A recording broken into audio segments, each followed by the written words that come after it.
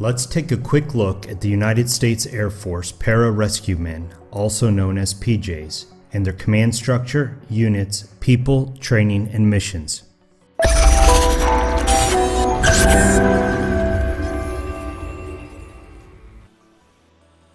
PJs are a part of Special Tactics and are assigned to the Air Force Special Operations Command, or AFSOC, which is the Air Force's component of the U.S. Special Operations Command, or SOCOM.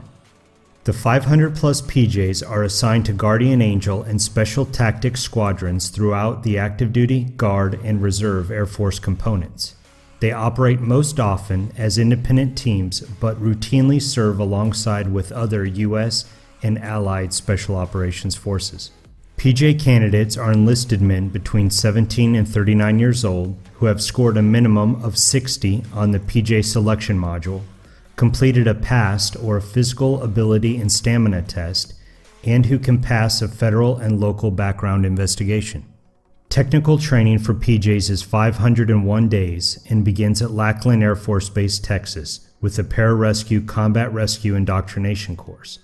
All PJs receive training in advanced weapons and small unit tactics, airborne and military freefall, both high altitude low opening or HALO and high altitude high opening or HAHO, combat divers, high angle confined space rescue operations, small boat vehicle craft utilization, rescue swimmers, battlefield trauma/paramedics, and of course SEER School.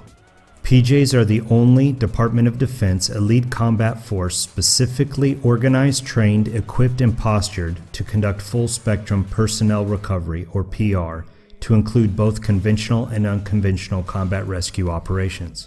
Their missions include performing aerial, surface, and subsurface deployment methods to reach objective areas. Support to disaster relief. Here's a picture of a PJ rescuing a kid after Hurricane Katrina.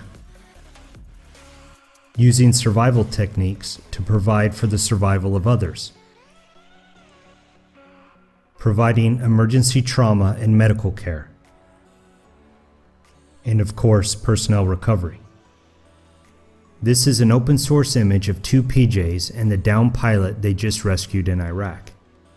Since 9/11 alone, PJs have executed over 12,000 life-saving combat rescue missions and have been called upon to rescue over 5,000 civilians worldwide during catastrophic natural disasters and other responses.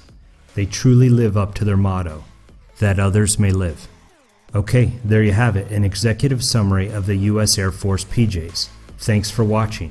Don't forget to subscribe and to forward to a friend who also needs to know this. Life is a special operation. Are you ready for it?